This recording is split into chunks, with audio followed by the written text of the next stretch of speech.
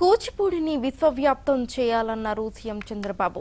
విజయవాడ ఇందిరా స్టేడియంలో జరిగిన అంతర్జాతీయ కూచిపూడి నాట్య సమ్మేళనాన్ని ఆయన ప్రారంభించారు. కళాకారులను ప్రోత్సహిస్తే అద్భుతాలు సృష్టిస్తారని చంద్రబాబు తెలిపారు. కూచిపూడికి పూర్వ వైభవం తీసుకురావాలని ఆకాంక్షించారు.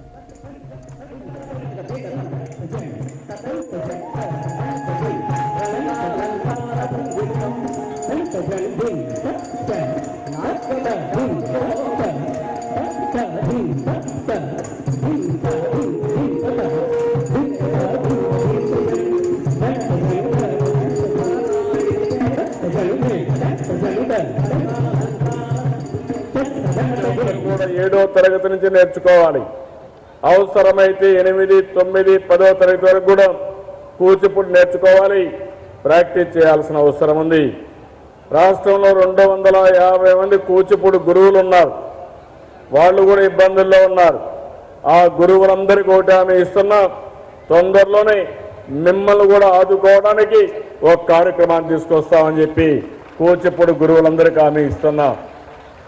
ఇంకో పక్క పిల్లలకు కూడా కూచిపూడి నేర్పించడానికి ఎలాంటి పథకం తీసుకురావాలనో మళ్ళీ నేను 2 రోజుల్లో వస్తాం.